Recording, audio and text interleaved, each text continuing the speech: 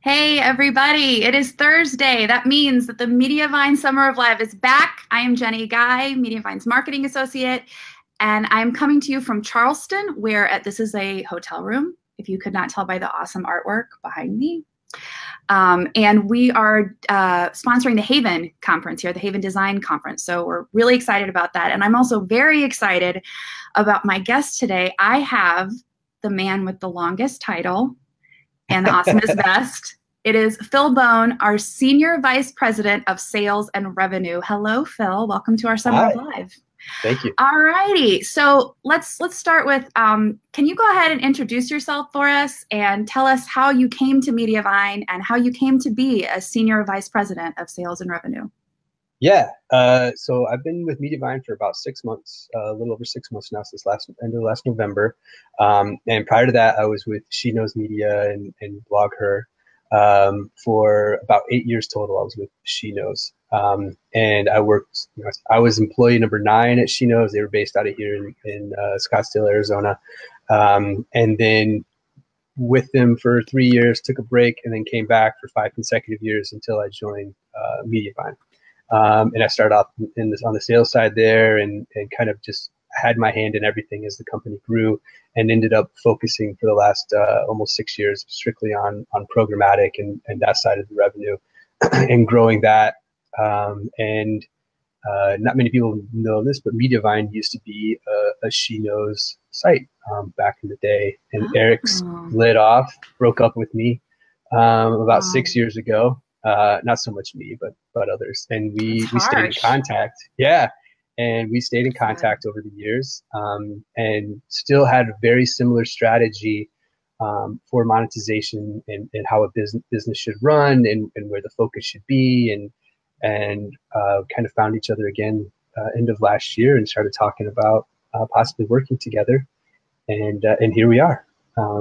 So now, yeah, so a lot of what I do now was kind of in Eric's hands, and I think it's becoming a bit much as we got to 2,000 and then 3,000 publishers, and so I'm just helping Eric out on this side of things and helping the business run as smoothly as possible, and make as much money for all of our publishers as possible.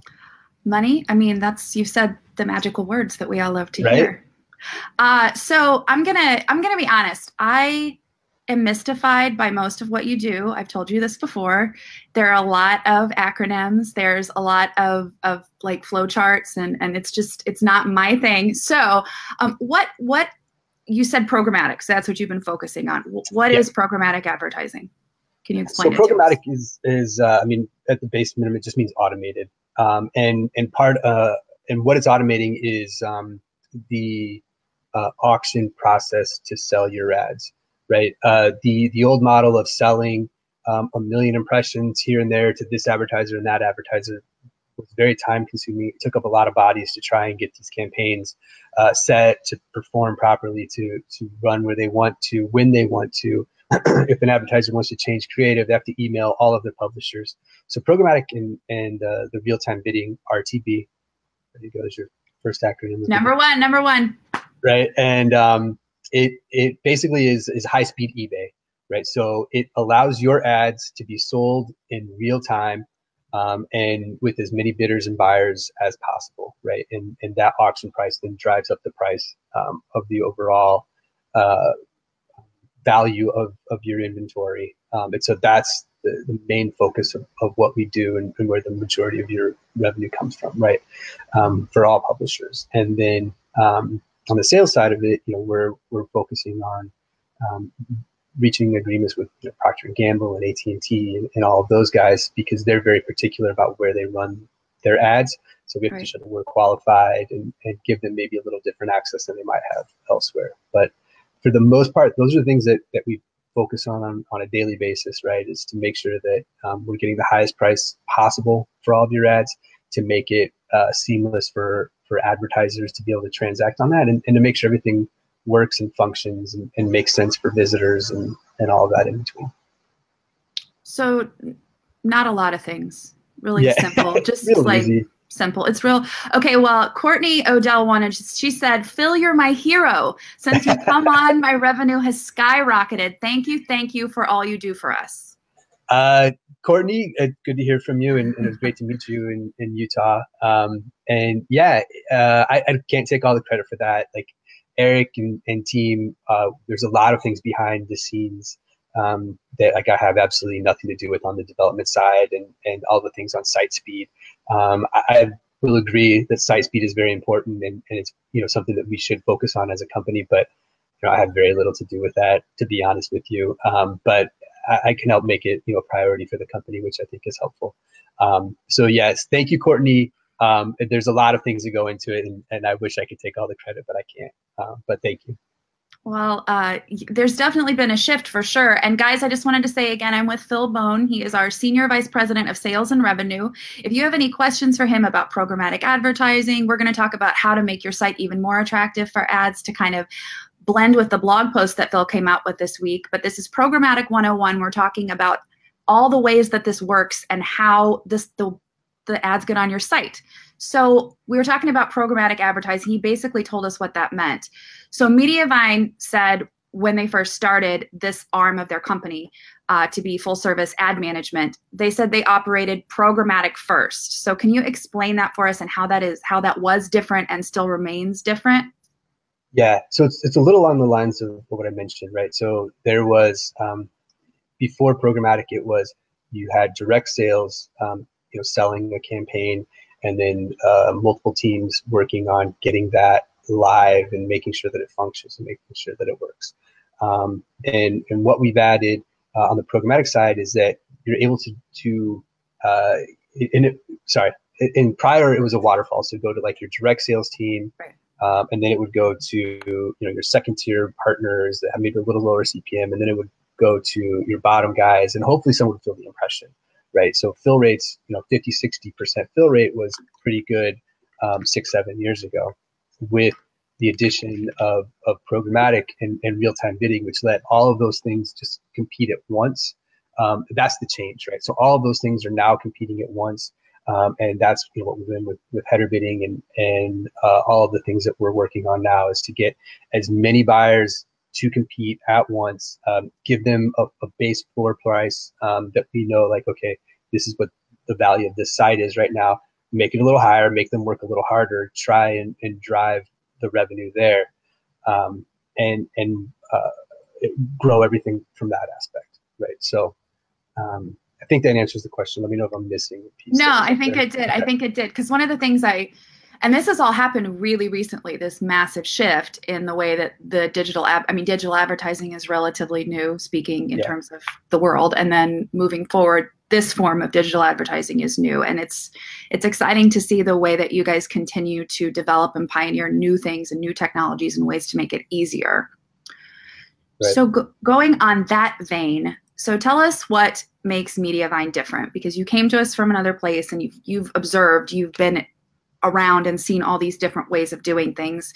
What sets us apart? Is it our approach? Is our technology? What gives Mediavine publishers an edge in this industry?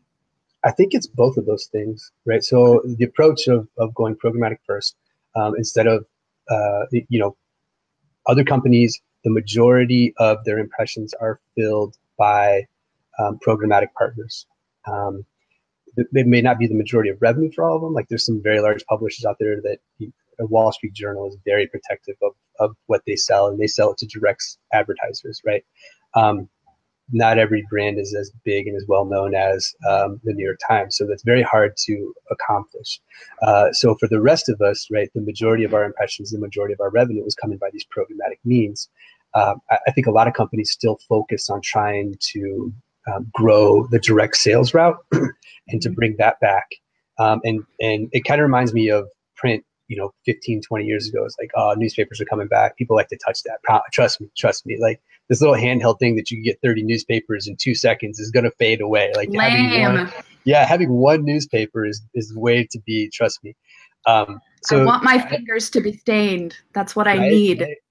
Buyers want me to take them to lunch. That's how deals get done. Like, they don't care about audience or performance. Like it's, I kid, but this is, I think this is one of the things that Mediavine latched on to pretty early, is that if I take where the majority of my impressions are going, right, And if I can improve that CPM by 10%, that's a massive shift in revenue growth right there. And being able to do that, and instead of growing 10%, we've been able to grow at 50% and 60%, right? We'll still talk to direct buyers. Most of them want to transact programmatically now, or they want to do a programmatic guaranteed, which still fits perfectly into our wheelhouse and for what we do. But we know we saw that this was the future, and this is the biggest chance for growth, right? Like you take a look at where the majority of your impressions of your inventory, right, of your product is being sold, and like, oh, if I focus on this piece and just continue to grow that, knowing that that piece is just going to continue to grow, then we've got a viable business. And I think just from that small aspect, we've been able to achieve what we've been able to do here. And then on top of that, you talked about the focus, right? So making those decisions and then backing it up with strong tech, knowing that these are the things that are important to Google. These are the things that are important to buyers, viewability, site speed. We talk about the content of the sites, right? Being focused on those things, right? Having clean content. There's a reason why we focus on food sites, parenting sites, and overall general women and DIY sites with some finance and stuff. Like these are clean content, right? We have very few issues with advertisers. We don't have to have too many battles where it's like, no, this is good inventory. Like, don't worry about it. Like, oh, I see, 5,000 recipes on this site. Good to go. I'm not worried about it. You know what I mean? Where with other sites, there are a lot of those. Well, I want to be in this section. I don't want to be in the love and health section, right? I don't want to be in this. So the focus there has also been a big help for Mediavine growth. All good things and all exciting and all only getting better. Yep. So I'm gonna jump in here because you wrote that blog post and we've been harping on video. So I'm gonna kind of deviate a little bit. So let's talk about video and how that is changing the industry as we go and how that's impacting advertisers and the way people are purchasing on sites. Right.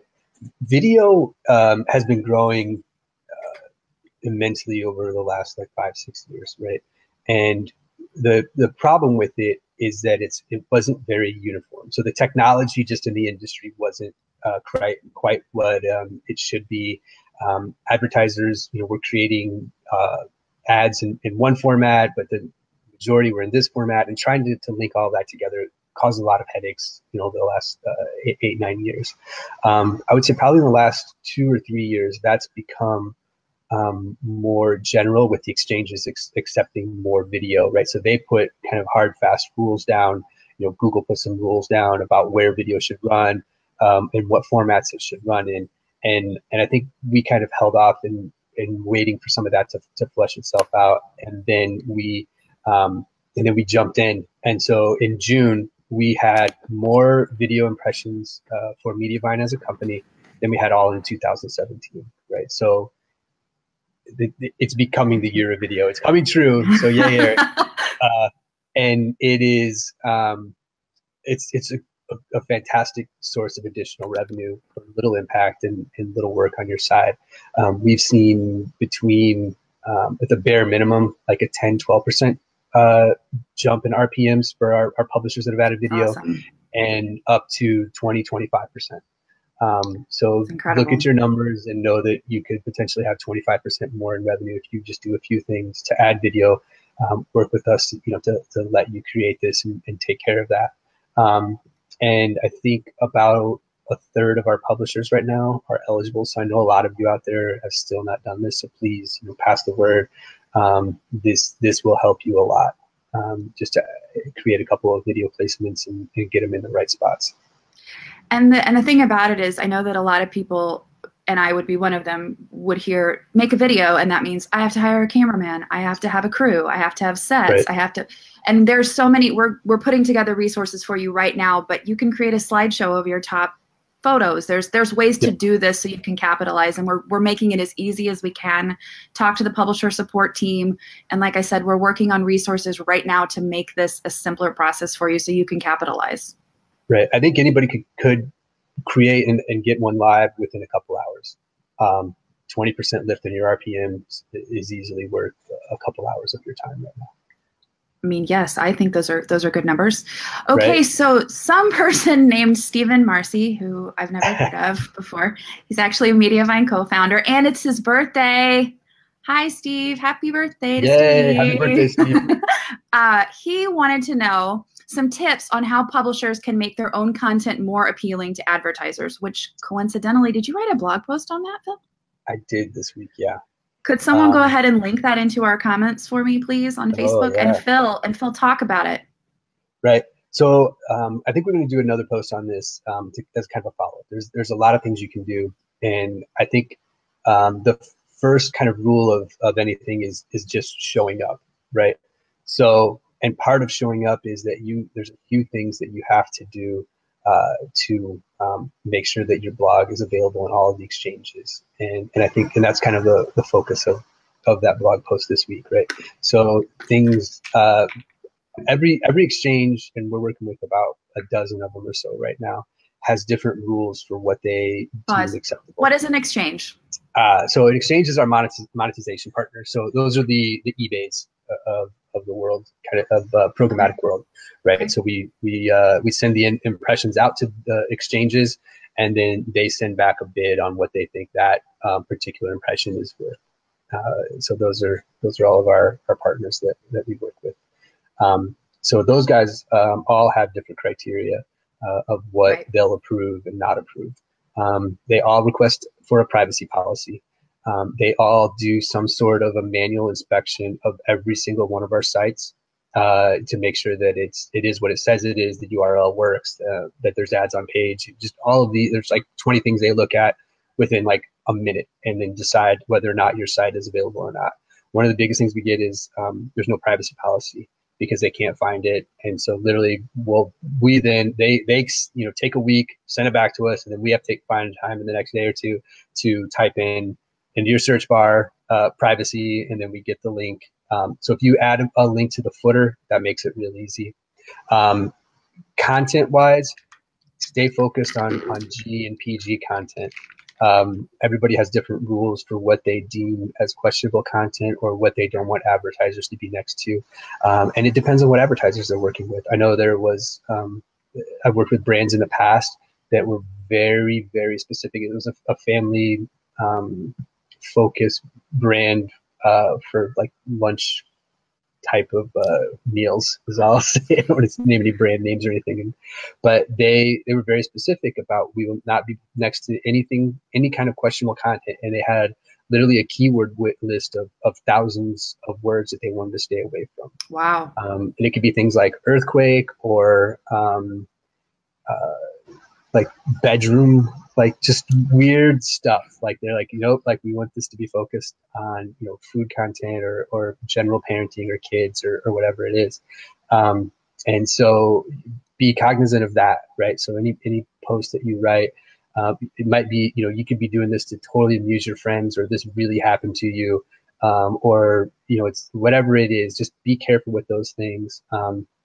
Don't make it like a focus of your site.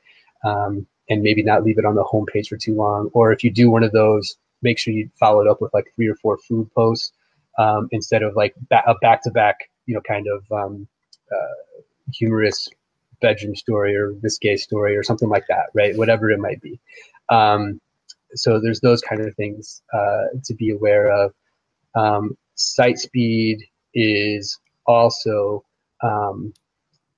very important, right? So if they go to the site and they're there for 3, 5, 10 seconds and it just doesn't even load, then it not only puts your site in question, but the entire Mediavine family puts in question. So please be aware of site speed also. And then, those are the big ones, right? Making sure that you just show up, and then let us kind of do everything that we can to maximize the revenue on page, right? The more exchanges you're approved in, the higher CPMs that you'll see, just because of the more bidders there are on your inventory. Can you talk to me? I know that one of the blog posts was too cluttered. What does too cluttered mean? it's totally subjective. And like my hotel room, it's too cluttered. This is one of the toughest things, but remember, advertisers also will whitelist all of our sites, right? So when we talk to some of the largest CPG brands in the world, they have teams that like, okay, send us your site list, and we have to approve these, or compare Pause. it to a list. You gave me another acronym, Phil. What's a CPG? A consumer product goods company. So I was trying not to name names, but Clorox, Procter and Gamble. Okay. Those guys, right? So they just have multiple products. Unilever would be one, right? So some of the largest spenders in advertising in the world, and especially for our category, retail is very, it can be very picky as well, where they run. Sure. So those guys will whitelist the sites also. Sorry, what was the topic that you asked for? Good question. Cluttered, yes. So they'll go to the site, and if they just like they're used to working with very large publishers, right? That you think of any magazine that you see that also has a website, right? So those guys have designers working on their site. So this is the kind of thing that they're used to seeing, and so if they see a small image and it's lots of kind of standard, non-standard images, or if you even have like an old logo that you may have created like 8-10 years ago that could be for I don't know, your baking section, right? You'll see those pixelated old logos that didn't kind of morph into this decade's web browser capabilities. Yeah. They'll be like, what's going on with that logo? Like literally, these are questions that I've heard. Yes, that like thinking, okay, they didn't update this logo. What else is going on with that site, right? It's kind of the real estate rule, right? If the grass hasn't been mowed in a month, then what other problems are going on with that house that I'm not aware of? So totally arbitrary, probably not relevant or factual, but I mean, you got to remember, these people have a minute to look at your site and decide if they're going to, because they're the holders of the money for their client, right? These are people at an agency or people at the company, and millions of dollars are going through them, and it's on them to, one, make sure that advertising works, and two, they're putting it in places that would be acceptable, right? So if their boss goes and looks at this site list and they're like, why did you put these ads on this site? It'll hurt them also. So as it trickles down, all of these people are vigilant on what and where they will put ads. And so we just have to make sure we put our best foot forward on all of that. So it kind of sounds like as you were just using with the house metaphor, you've got to stage your site. And in terms of that, can you tell us like where are the top places that these advertisers are visiting? So if I'm going to do like top down, what is the priorities to update first? First and foremost is the homepage, right? So when we send out a site list, it has the homepage on there. So look at your homepage, look at other sites or other blogs that you might follow or like, or look at one of those websites for a major magazine, and kind of get an idea for that fits into your same type of site. Yeah, that fits into your niche, exactly. And see what they're doing and like how it looks, right? And sites have morphed over the years too, right? Where if you don't have a right rail or a left rail, then it looks kind of strange. Or if you don't have, if you have like 12 things in the header and they're all drop downs, and like that was fun to do, 6-7 years ago. Right. It's became a little more clean since then, and the landing page, and now everything is kind of one or two things in the nav bar. And then you can go to a landing page and find out more, right? So just be aware of what other sites are doing, and I think you'll be fine. And if you haven't updated anything, and you're over the last 3 or 4 years, you probably want to look at it.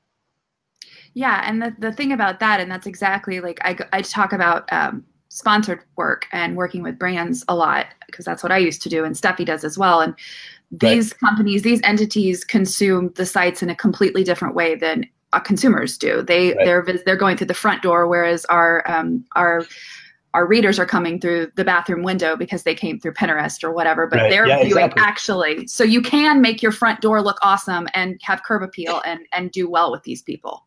Agreed. Yep, that's a good analogy. Thanks, Phil. So, okay. Kind of creepy coming in the bathroom window, but. I mean, let's try something. They're coming in through your laundry room. Okay, is that less creepy? Yeah, your kitchen. Yeah. Okay. Yes. All right. I don't want to creep you out, Phil.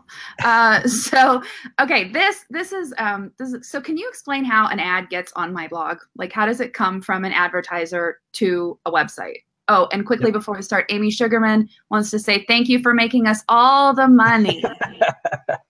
Thank you for being one of our publishers, Amy. Yes. All right. Amy's going to be with us, as is Courtney, a little bit later on a live in August. They're going to talk about bumping that RPM. Yeah. Nice. That'll be good. It's going to be fun. Those two are on it. Tune into that one. That's where the good hints will come. Yeah, you can turn us off. We're not doing anything good here. Just tune away. Okay. So Phil, tell me, how does an advertisement actually get on my blog? Okay.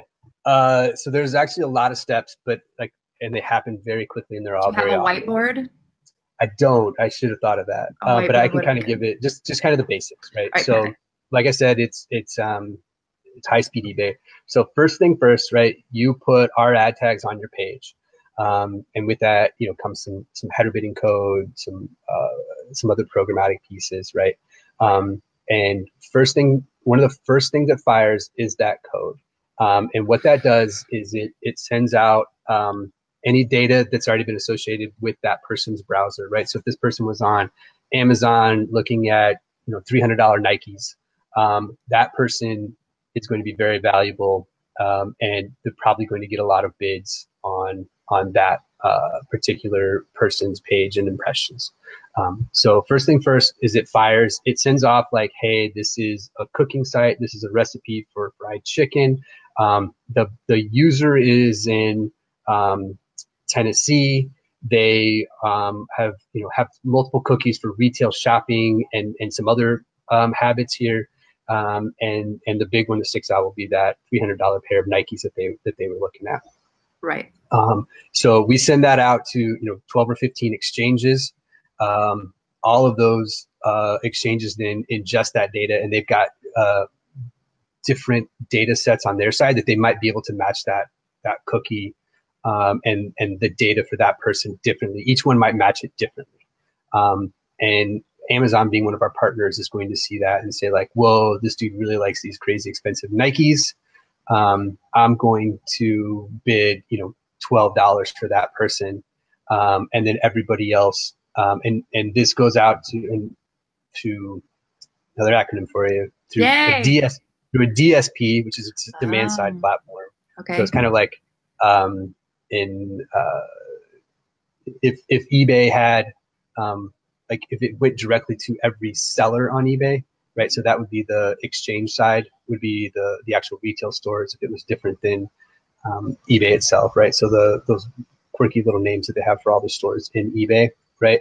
And then eBay would kind of be the DSP side of it. So eBay matches all of those together, kind of like the exchange matches all those together, but as I'm explaining this, so it goes to the exchange passes it to the DSP, and within the DSP lives all of the criteria that the advertisers have set up. So they're like, if I see these data points, I'm going to bid this much. If I don't see these data points, I'm not going to bid, or I'm only going to bid this much, right? So maybe they'll bid on, like, it's a cooking site. So I don't know, Crisco will bid 50 cents, but eBay is bidding $12 because they have the shoe data point that's already there. So all of those guys send back their bids in under roughly half a second. And then it goes to our ad server, which is a Google ad server, and everything gets to compete at once. And then the highest bid then is sent back saying you win, and they serve that ad. It's kind of the quickest and easiest way of describing all of this. And then that ad is then pushed onto your page and displayed. Do they have a party when they win? Or is it too fast? They win millions of times a day. And and some people bid like we kind of weed these things out. But when you go to sites and you see some questionable ads, it's because they have their floors very low, and they'll allow in the belly fat ads and those things. So those guys are out there bidding like 20-30 cents at a time, just to like kind of flood the marketplace, just to flood the ads so that you're aware of them and they'll get some clicks that way. We try to weed that kind of stuff out and make the advertisers that really want to be on the site and give them access, which goes back to another great blog post of why we don't strive for 100% fill rate, right? Kind of thing. So explain, this is the Jenny question. So on some, the cookies are matched, which by the way is 100 times creepier than my bathroom entrance analogy, that people they're watching everything you do and everything I've looked at. Yeah. I talked about they're confined to your computer there and your phone, as opposed to like actually being behind me. I get physically being there. Bill, I'm not buying it. It's still creepy. Okay, so what is the difference? Because sometimes a brand will want to buy out, and they can buy out a full site, and then how does that compete with the exchanges when they're matching all the cookies? So those are becoming more and more less frequent, those kind of things, right? Where they wanted they would call it 100% share of voice, right? So they want to hit, 20 big food blogs or whatever it is, or niche food blogs for vegan or something like that. And they would buy all those inventory and make a big splash and to that particular audience. And those are tough because with the availability of back-end metrics to know what actually works and what drives sales, like every ad you see, there is something tracking it there to see how well it performs. And if anybody's paid attention to like the trouble that Facebook has been in and with the different political campaigns, right? So they would be able to literally, and advertisers can do this too.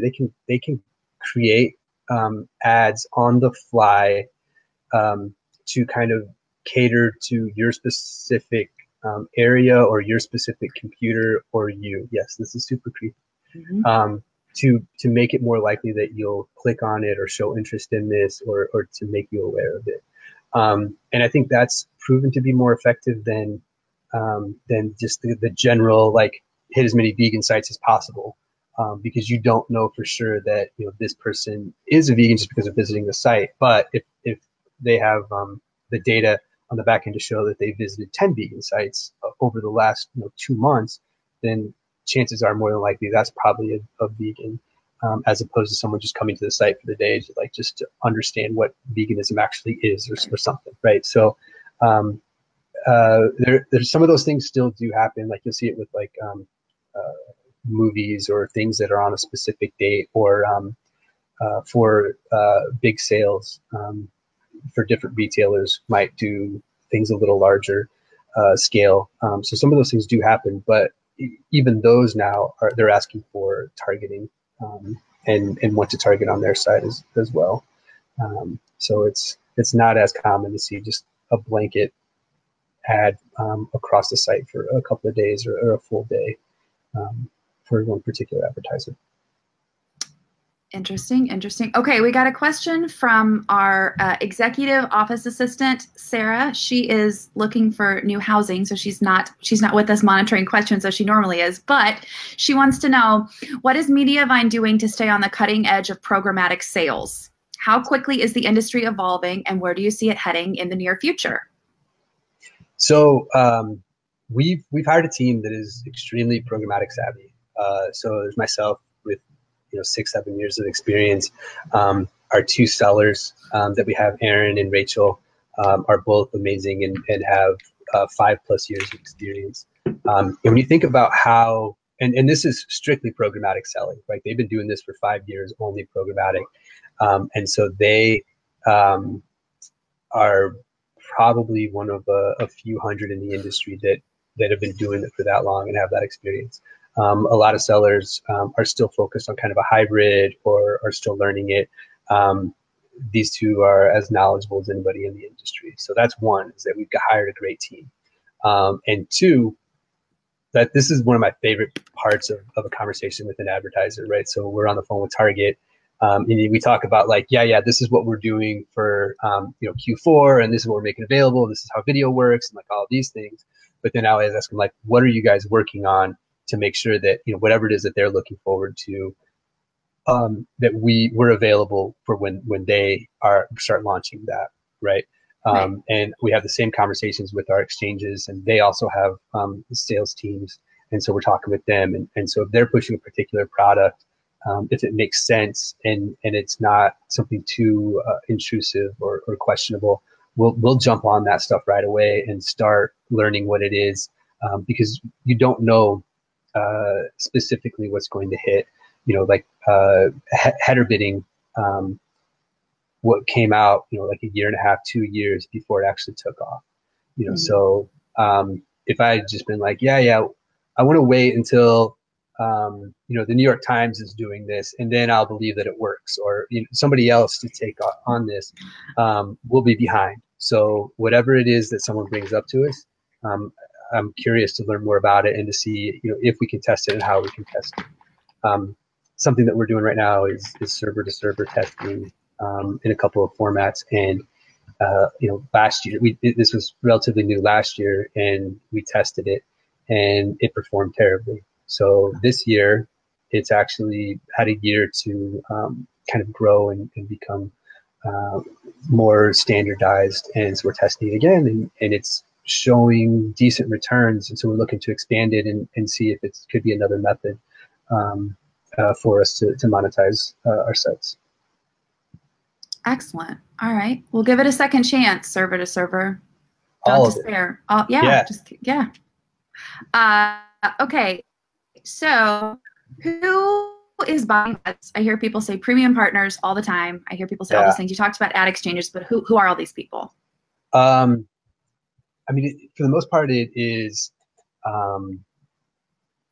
we look at it a couple of ways. One is the DSPs, acronym.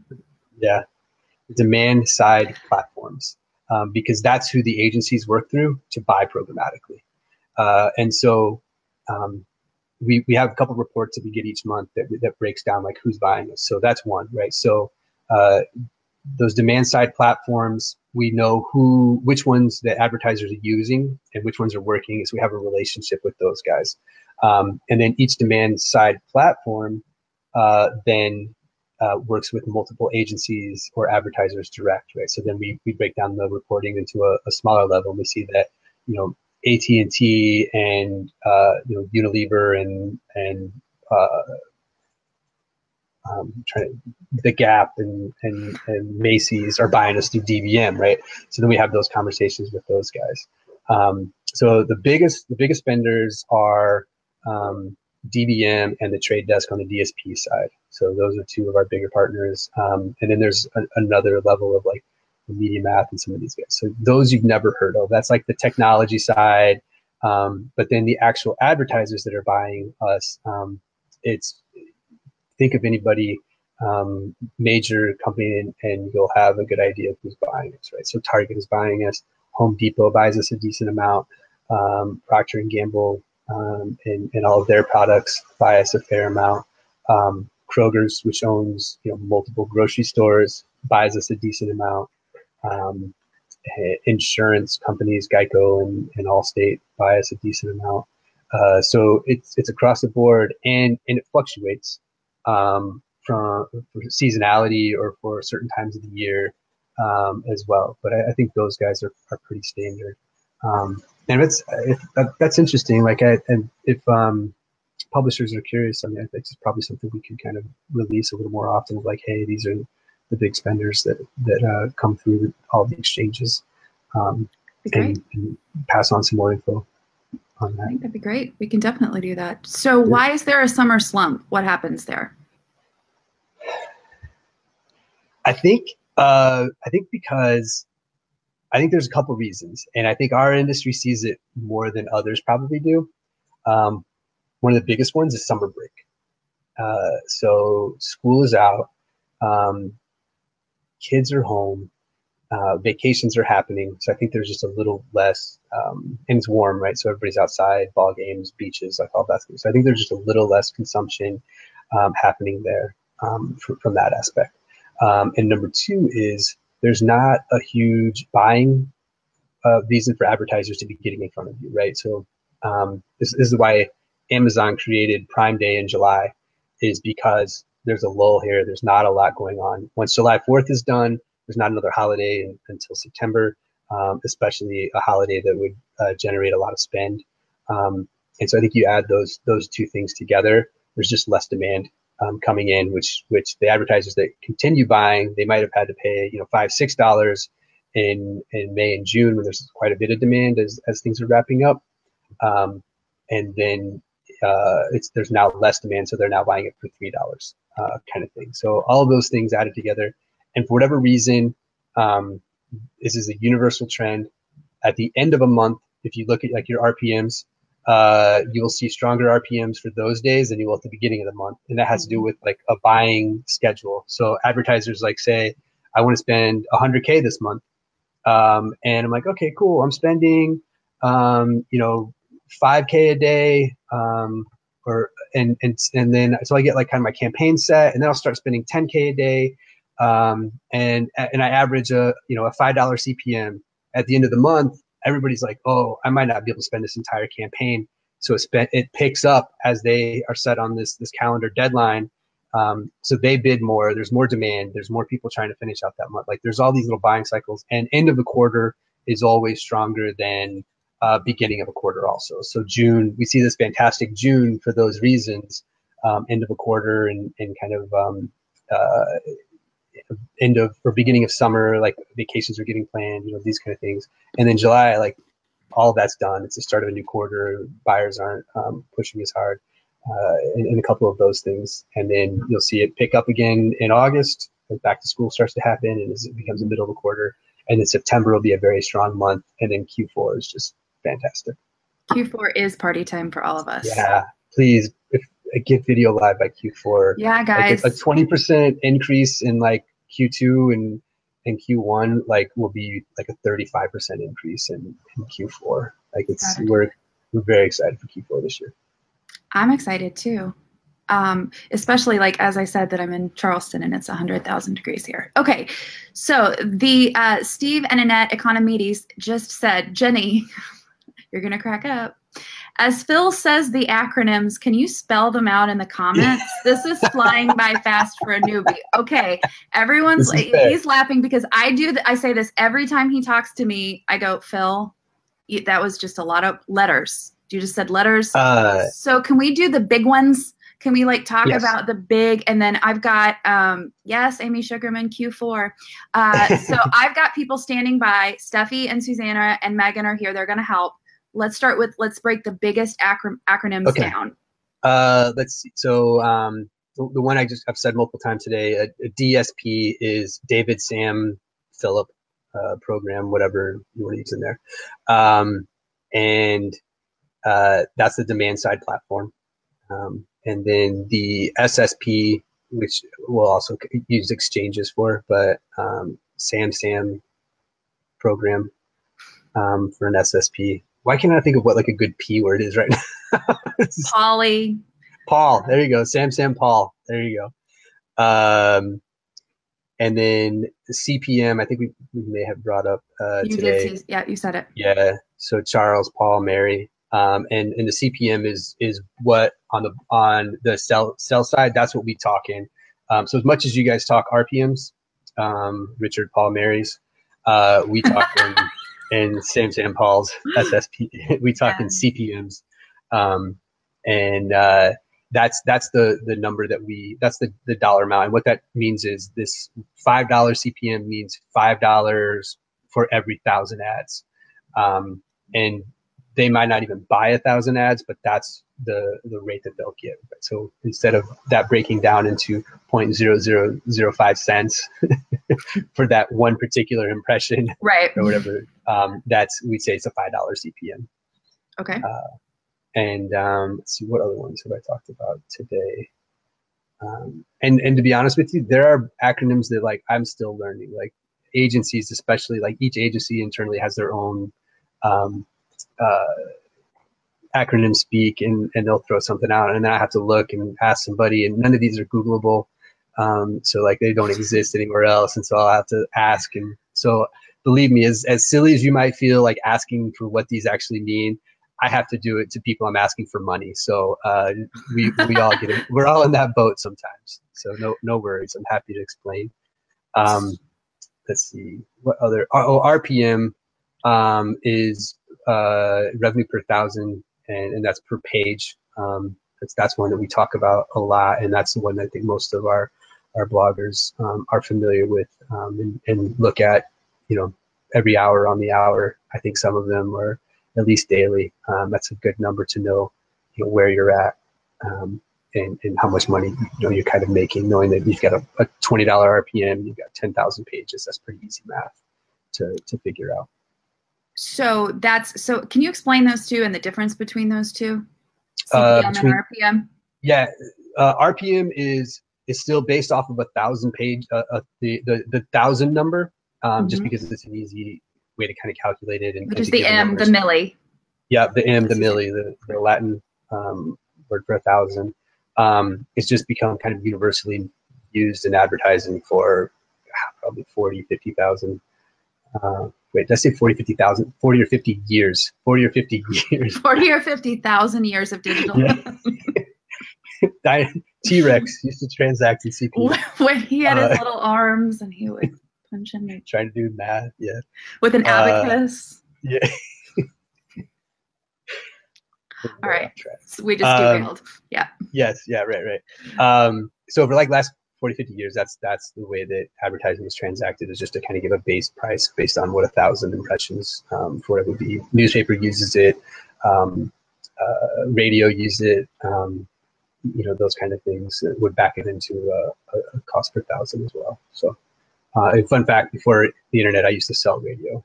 That was my first sales gig. Wolfman Phil. Yeah, right. I like that. And so RPMs is just a simple way for you to look at it by page, right? So that's one of the things that publishers are looking at, is like to know how many pages they have and the average cost, right? And on that page, there could be 3 ads, there could be 10 ads, depending on the length of the page and everything. And knowing I think we also show CPM, right? So knowing the average paid price for every single ad on your site is what that CPM would break down to. So individual units, placements, yep, right? Yep. So yeah, so you have a short page that has 3 ads on it, or if you have a long page with 10 ads on it, all of those combined is what that CPM, that average CPM is. Same as your RPM is, every page combined is the average on those pages. Okay. And when we're talking to an advertiser, they're not looking at pages specifically, right? They're looking at individual impressions, individual ads, and that's why we talk to them in CPMs. Okay. All right. So speaking of all of these different ways of analyzing and looking at this, how can our publishers use the Mediavine dashboard and all the data that's given to them to really get a individual view of things and to get a top view down to really analyze what's happening and use that to improve their ad revenue? Right. So I think first and foremost, right, is to know that, go for teal, like understand that and that breakdown, and to look at the definitions for all of those items. Those are amazing tools to let you know, like, hey, we're giving you the biggest things you can do and change or improve to make yourself more money. Right, those are super easy. Those are fantastic. And then, well, to clarify, easy to understand, not necessarily easy to do for your jillions of posts. Yes, right, but like easy to understand. Yeah, easy to understand. Like these are the things that will grow your revenue by 10%. Fix these things, right? And then knowing your mix of mobile versus desktop. Like just simple things like this, like just understanding what's happening on your site, because it's a different ad experience. And one of the trickiest things with mobile is there's not nearly as much cookie data on phones as there is on your desktop. And so the CPMs on mobile are lower than they are on desktop. We've done a million things to combat this and to grow it. And we get amazing CPMs on mobile, but know that it's probably your CPMs on mobile are probably half of what they are on desktop. So just as much as you might hate this stuff, it's good for all of you as business owners to like look at these things and understand it. And look, our publishing team is amazing. If you have any questions, they'll answer it, or they'll send it up my way if there's something that they don't quite get. But we will always answer those questions. And another fantastic thing is they're showing you like your most popular pages. Your most popular posts. Yeah, your most popular posts, correct. Sorry. And that's a fantastic way of knowing like who's coming to your site. Or if you look at those 10 posts and know that what if I improve this a little bit? What if I made it a little longer to get a couple more ads in there? What if I added a follow up to this? Like that's in a way what you're becoming known for in Google's eyes, or in this Pinterest post or whatever it is, right? So think of ways that you can improve on that. I think that's fantastic, and we're working on some things to hopefully be able to give you more data on that, of like how more than just your top 10 pages are performing, and what the revenue associated with those pages are, and some things like that to help you make some decisions. So I'm sure there'll be more on that in the near future, and some blog posts to help out and understand that stuff. Add a video.